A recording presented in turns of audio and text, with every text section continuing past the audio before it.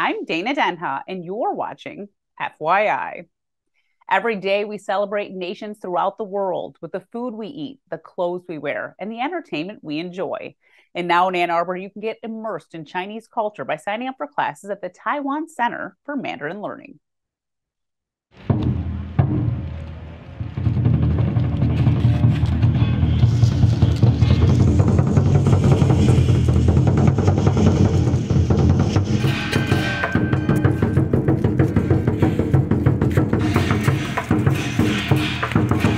Here we are cutting the ribbon and celebrating the grand opening of the Taiwan Center for Mandarin Language. We want to establish in this Ann Arbor country as a best option if you want to know the traditional Mandarin culture. It's impossible to miss the fact that Ann Arbor is already home to a large Taiwanese American population. We have a lot of Mandarin speakers here. But also, I think that as we look towards the future, Mandarin is such an important language internationally. It would give people who learn Mandarin so many tools and so many additional opportunities to communicate with people around the world, make connections. We are hoping in that exchanging of ideas that we can synergize some sort of basically a new path for language learning. Let's continue to build those connections between Taiwan and between Ann Arbor. Spread the word. Sign up today at tcml-annarbor.org. Stay tuned, and we'll be back with more in exactly 30 seconds.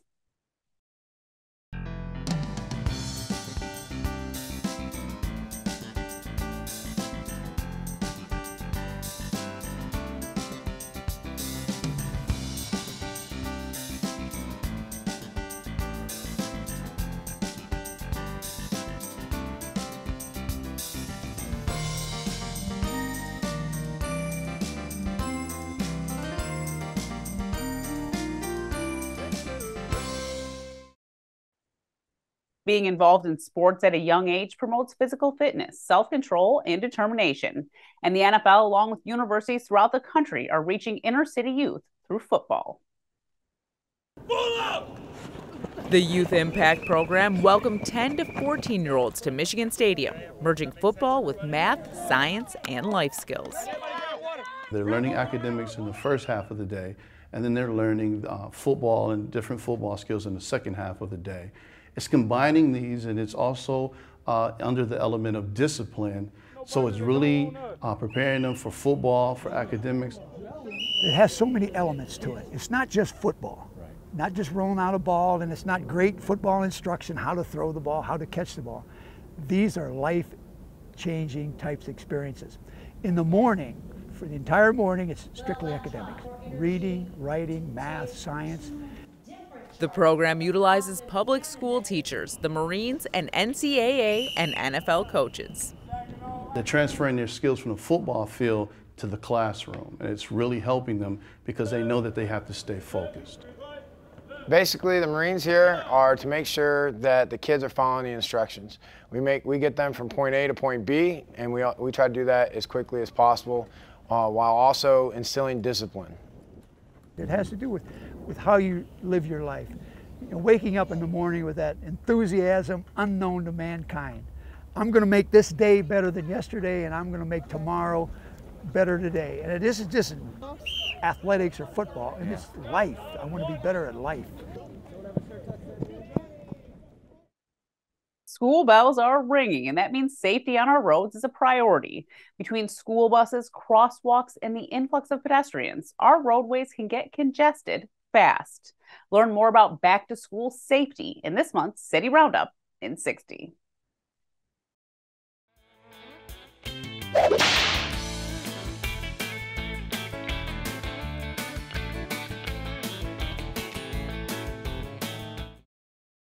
Hi everyone, I'm Officer Jamie Atkins with the Ann Arbor Police Department. It's that time of year again. It's time for kids to go back to school.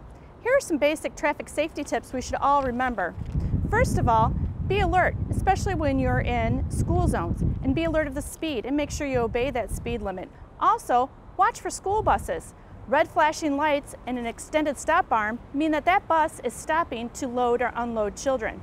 We have 19 different locations across the city that are staffed with crossing guards. They help cross our children and get them safely to school. If you see a crossing guard in the intersection with their stop sign held up, make sure you stop and wait until that crossing guard has cleared out of the intersection. Don't block crosswalks. If you're stopped at a red light, waiting to turn, or looking for a parking space, make sure that you steer clear of the crosswalk so that people don't have to walk around your vehicle and possibly put themselves into moving traffic.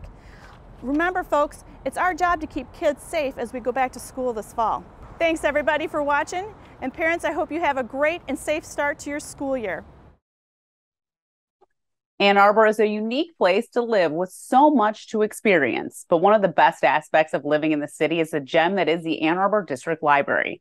The AADL is so much more than a place to find books. It's a meeting room. There's any number of items available for checkout, a venue to stay in the know, just to name a few. Joining me is Eli Neiburger, director of the Ann Arbor District Library. Welcome to the show, Eli. Hello, Dana. Thank you for having me.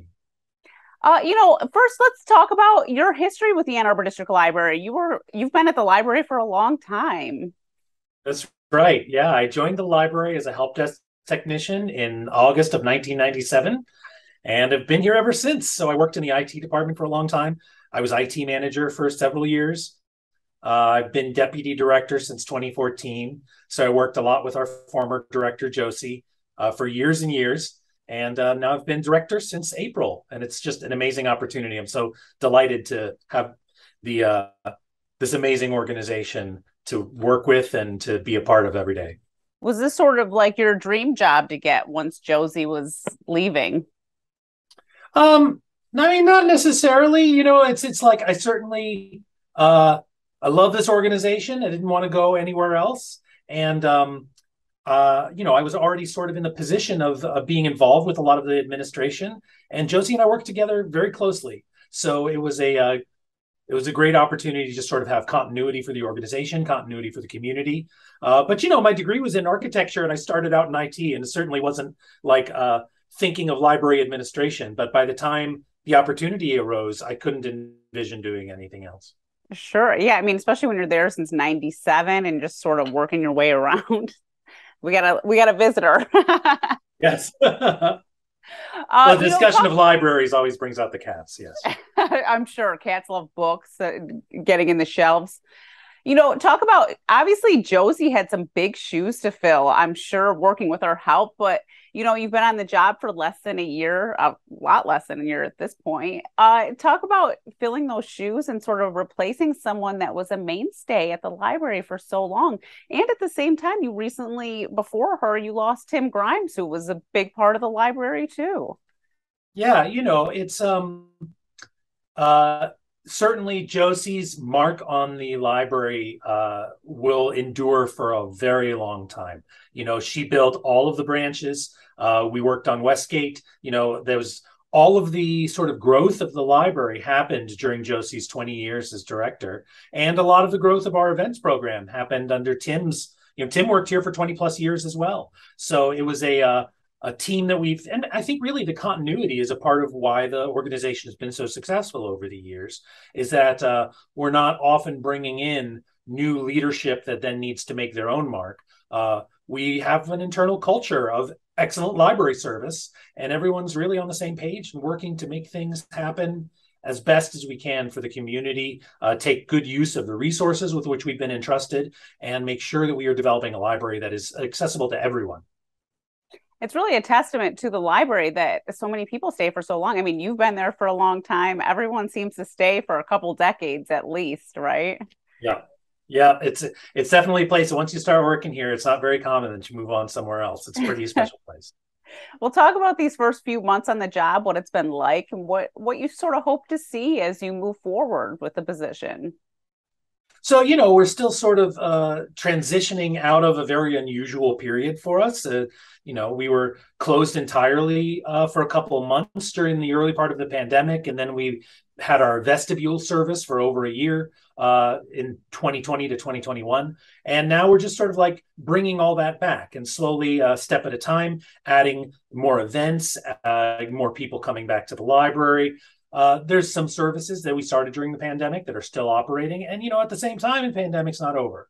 And we are very aware of that. It's an organization that is very evidence-based. We take things very seriously. And we want to make sure that everyone in the community, regardless of their personal health situation, is welcome in the library. So really continuing to still take public health as seriously as we can from a public library perspective.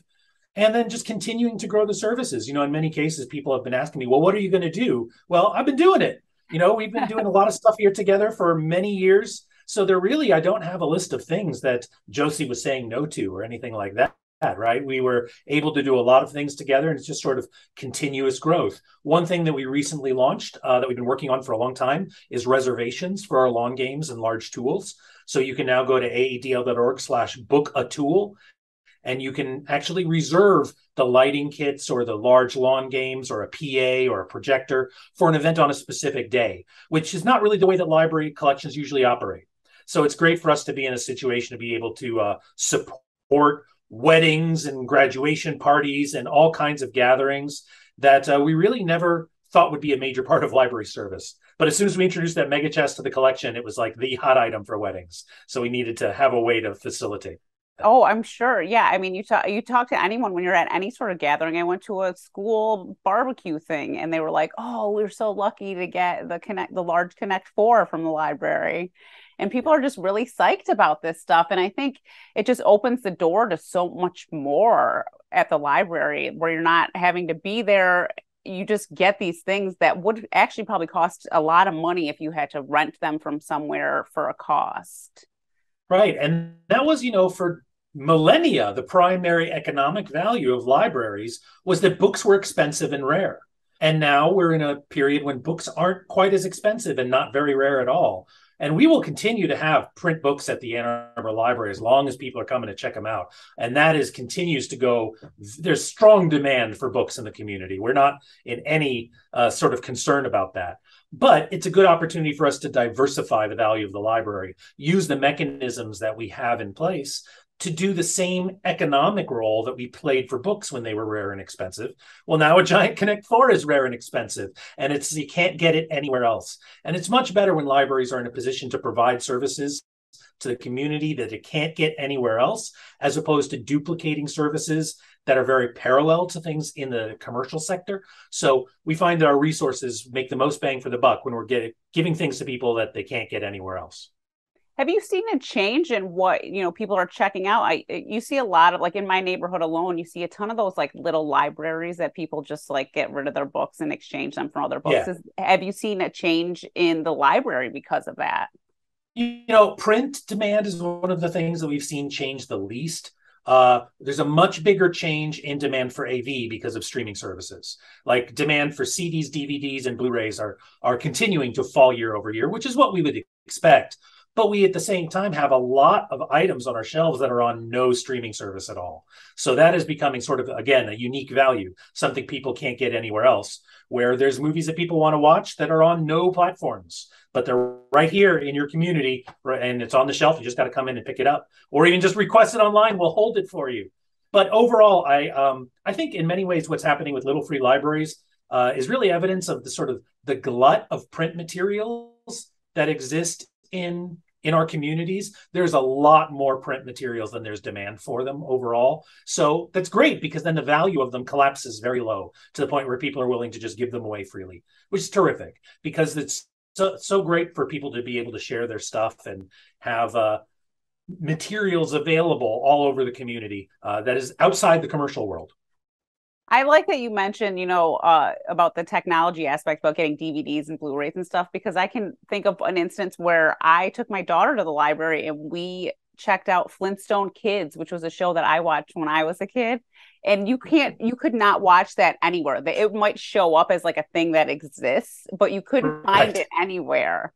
And then we were singing the song and all this stuff. It was so fun. Yep. My kids are a little older and I wanted them to see Better Off Dead, with a great movie from the 80s that is on 0 streaming services, but it was just sitting on the shelf. And I went down and I grabbed it and we watched it. And it is kind of held up well. It's still got some good jokes, but parts of it have definitely not held up as well. Yeah. Well, and so the library has a podcast and stuff now. You have like a nice podcast studio. Is that? Yeah, we have a podcasting studio. Oh, during the pandemic, we remodeled one of our meeting rooms up on the fourth floor, built a studio that we'd been looking to build for a long time. And now we have a service that we're building around that called Fifth Avenue Studios. And that you can pitch us your podcast. You can come use the room if you already have an existing podcast. We also can, when we do a podcast in partnership with someone who has an idea, we can help with the infrastructure of it, put it on our website, the distribution, getting it into iTunes, those kinds of things. And that's a pitch process. So you can find us online, Fifth Avenue Studios, submit your idea. And if it's something that the library is interested in working with you on, we can help not just with podcasts, but also with music. We have some musicians who are using the studio, also spoken word things that aren't exactly podcasts. So there's a lot of opportunity for people to create their own materials, which again is a role that libraries have played for centuries. You know, that was a place for scholars to go do writing. And increasingly, a quiet room is a very valuable resource for the community. So we're happy to be able to get that rolling. And we've had some great projects come out of there already. So are you assisting people with the equipment in the room? How does that work? There's a couple different levels depending on what people are looking for and how far the library is going to support it. At its very least, we just allow the room to be booked and people can come in and use the room with their own equipment. Sort of like the next step is we will do some assistance getting them started. And then like at the top end, when we're producing a partnership podcast, is we'll actually engineer the podcast. We'll have library staff handle the recording and the distribution and things like that. But it depends on how far people have gone with it, what help we can really provide. As you know, it's nice to do that, but you don't really need any of that to make a good podcast. You can really make a pretty great podcast with a telephone.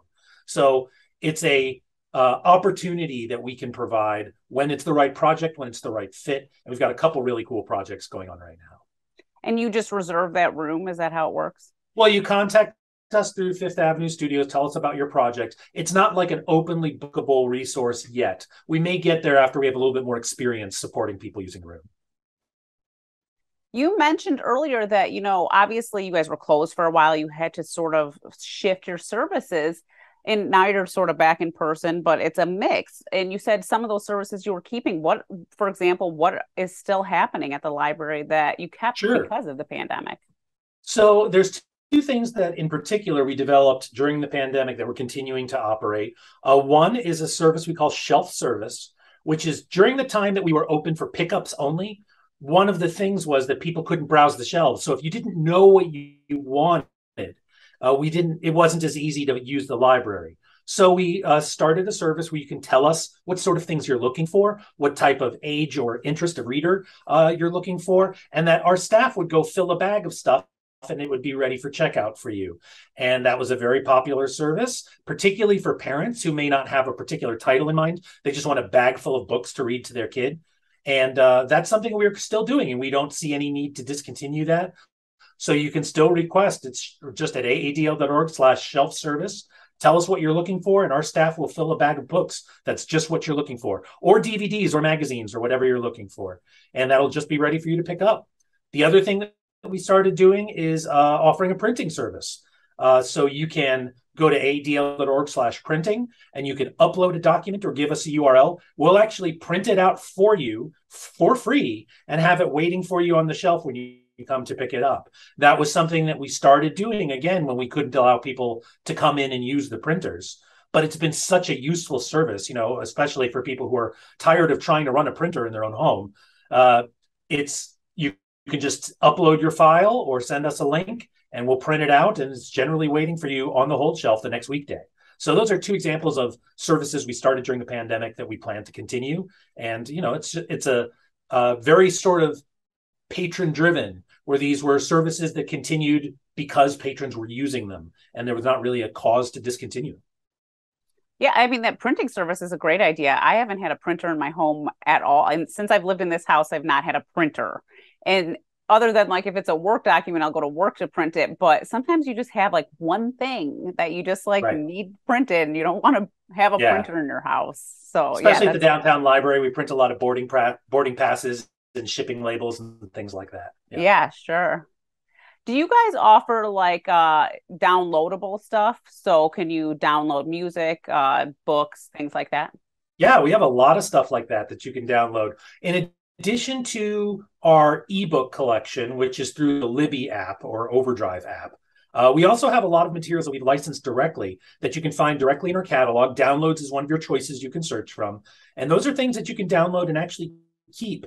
There's no checkout, there's no return, there's no waiting. We have music, we have streaming video in that system. We have a lot of stuff that we've licensed from the BBC, nature documentaries, Jane Austen, literary adaptations, lots of materials like that. Documentaries from other film producers as well, and a lot of music. We have made a deal many years ago with Ghostly Records when they were still here in Ann Arbor. And so most of the Ghostly's catalog as of that time is in our collection for immediate download or streaming. You can listen to it all day. So there's a lot of digital content just available from the library that we've licensed directly. And that's all right in our downloads section. So you can go to aadl.org/downloads, or you can just search by choosing downloads from the dropdown.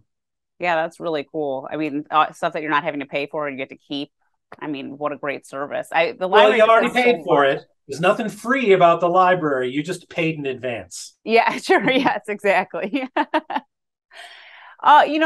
One of the things that the library always does that I think is just so great is that they're always available at, when there's events happening. We just went to the Rolling Sculpture Car Show. There's a tent there for the kids. Why does the library always want to be there, available, and sort of known to the community? And it's always something great for the kids, because a lot of times these events aren't necessarily aimed towards your children, but it gives them something to do then while you're there. Yeah.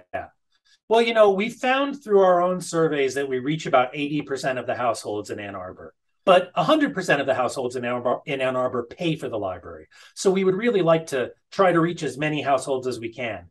And when you go to those outdoor events, you always have the chance of meeting someone who doesn't currently use the library and turning them into a library user.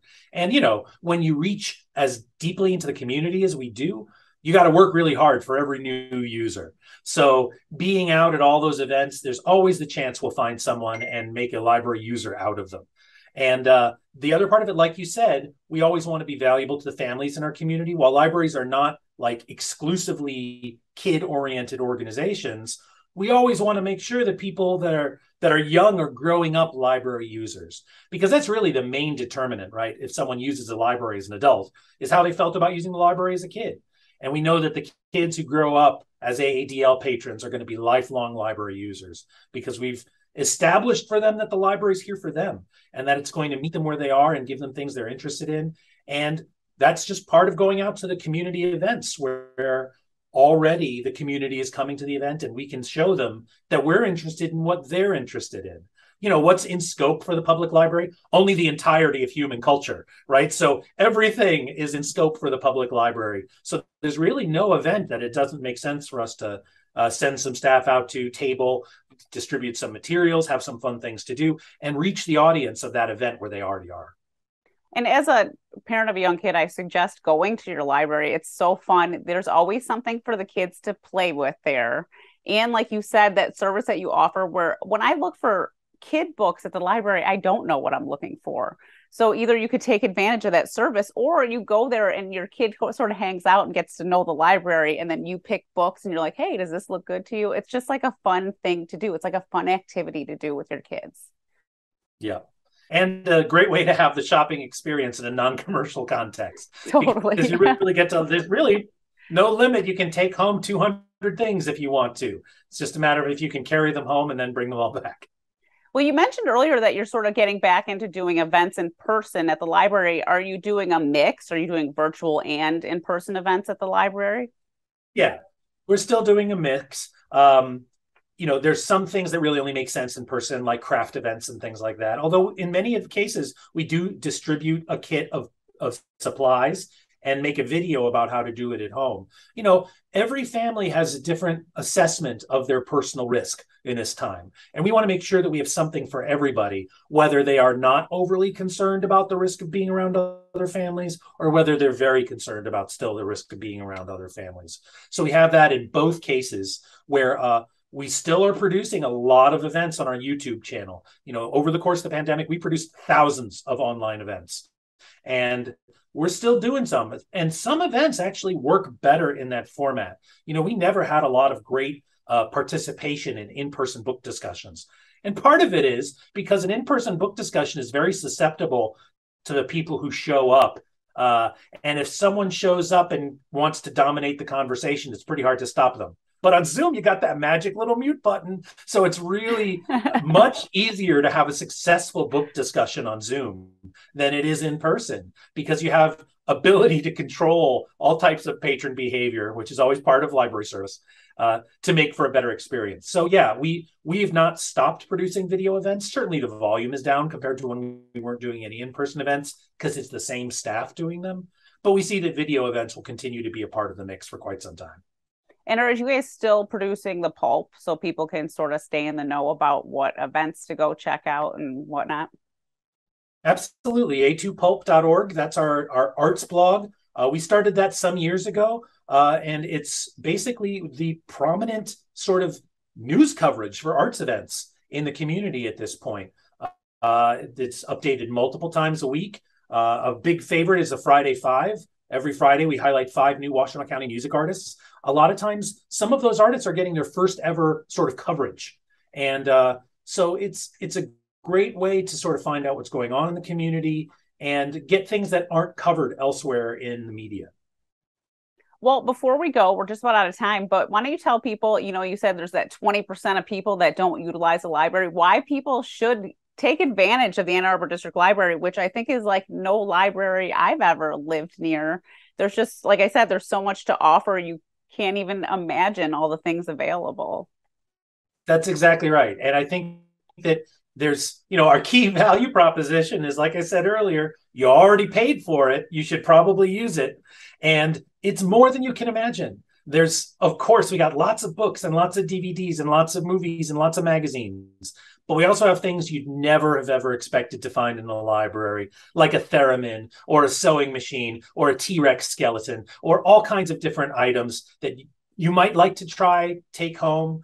And the other thing about it is, while the library is a government entity, we don't provide the customer service that people usually expect from government entities. So ask us what you're looking for. Ask us for help. We're responsive via text, via email, via phone. We're always available to the community. And I think that when you ask the library for what you're looking for, you're going to have a great experience. And that's due to our amazing staff working every day to try to help everybody have a great experience using their public library.